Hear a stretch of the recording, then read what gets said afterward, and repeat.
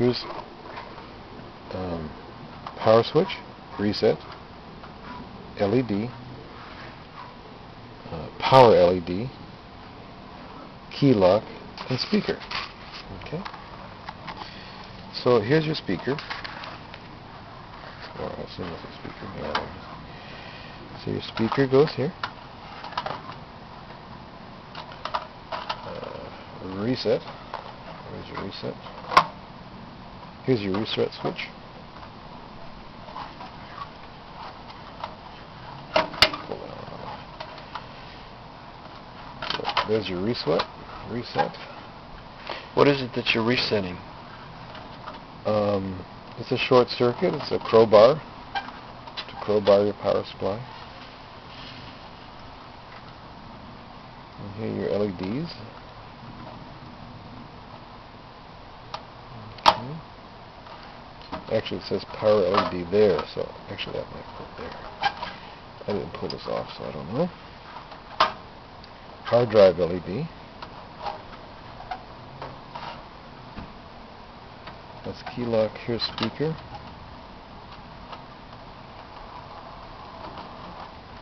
Okay. So the only unknown is the hard drive LED.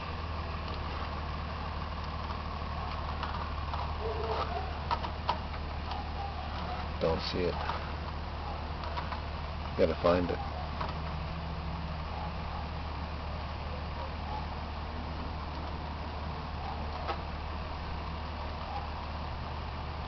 Probably one of these somewhere in here.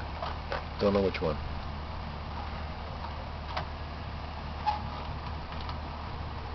That's keyboard lock, power LED. Probably one of these ones down here. But we can find that when you power up. Okay. So there's your CMOS clear. Now on this one, it looks like this is a bank to set the memory frequency.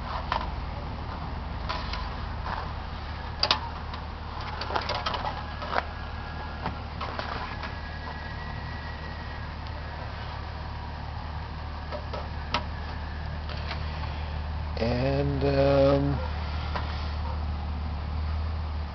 otherwise, the memory that you have available, this is a Pentium 2, and you can tell because of the stand-up processor. This one is PC 100, 100 megahertz for the system bus. But the frequencies of the memory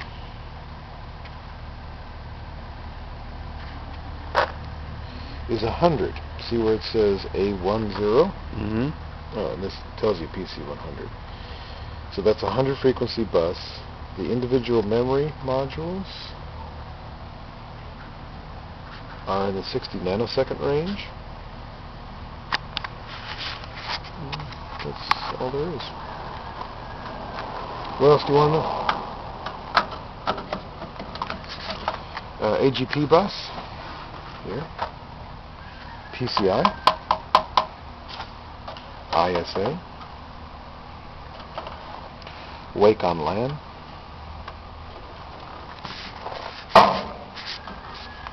okay, that's your video. If you had a PCI video, it's wise to put it right next to it. Network card is wise down the end because it's the slowest of all the bus. This is your sound card, happens to be ISA. That's it. What else do you need to know? As far as the integrated onboard, PS2, USB, you're familiar with that? Serial.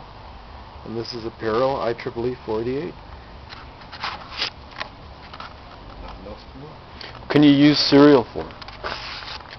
Don't use those types of connections much anymore, do you? Cameras use them, modems, some printers. You could, of course, connect to another computer. barcode readers, other keyboards. So you had a double serial connection? You could connect two computers to each other? And Yeah, on this configuration, serial port 1, serial port 2. so, but one would be dedicated to sending? No, they both send and receive, no problem. Oh, okay. They're just unique IRQ. Okay. The whole system bus is set up on a interrupt request arrangement. You familiar with that, right? Mm-mm. Oh. I had I'd seen that, and I have a course that I was taking that was just getting to that, and then I hadn't finished reading that part of the course. It's limited by architecture. I mean, in theory, there's no limit because number's not limited, but in reality, it's limited. So there are a limited number of IRQs.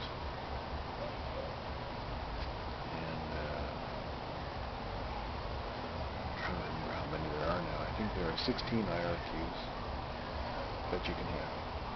No, this is going to be up on Google Video, so this is Garth's tutorial to the world on what the inside of these computers have in them. I parameters because I don't remember the limits.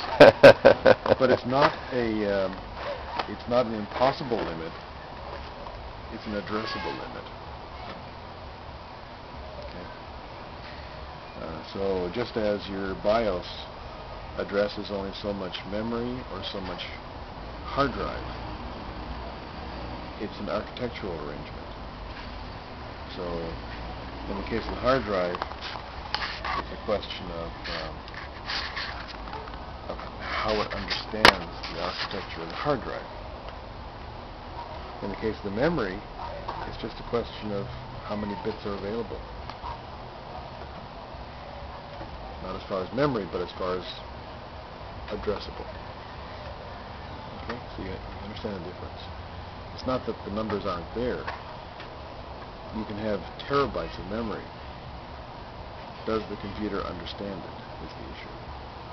Addressable memory. Addressable. Yeah. Very, very different. So in the case of the hard drive, that can be easily managed through the overlay, which you looked up. And so that just adds an extension, essentially, to the BIOS to allow you to address the additional space in the hard drive. That's all. What about the order of these connections here? Does it make any difference, or is it just dependent on which your system automatically recognizes that you have which device it's hooked up to, and then you have to tell it which order to read them? Great question. The order in which you connect these, this is a parallel connection.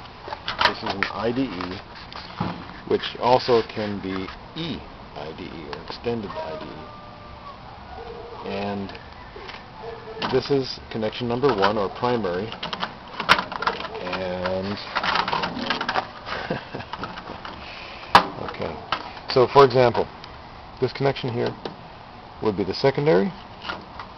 This would be the primary. This would be to the system bus. The distinction of whether or not you connect one to the other is not the cable. It has to do the jump ring. See here it says cable select, or C select, slave, and master. So on a standard IDE cable, can't pull this one apart, but this would connect to your system bus. If you run the cable down, this is the first one, and this is the last run. Now, the way this works on a nodal effect. So the frequencies that run down this cable work in a nodal fashion, meaning there's a frequency at which the node is 0. So you want to avoid that. If you'll notice, the cable is not symmetric. It's asymmetric. So if you were to wiggle this cable between the two ends, it would cross here. It would never cross here. It's very specific. And the reason it never crosses here is because you never want it to cross here. Because this information that passes back and forth, you don't want it to have here. You want it to cross here, otherwise it collides. It's called collision. So in this case, this is a pretty low speed one, and so you determine where you connect based on the controller, which is here. If you select cable select, this is the controller. If you select master or slave, the device is the controller, not the cable. Okay? Okay. So when you select cable select, this becomes the master, this is the slave. And that's your system board. If you select master slave, this is immaterial. The frequency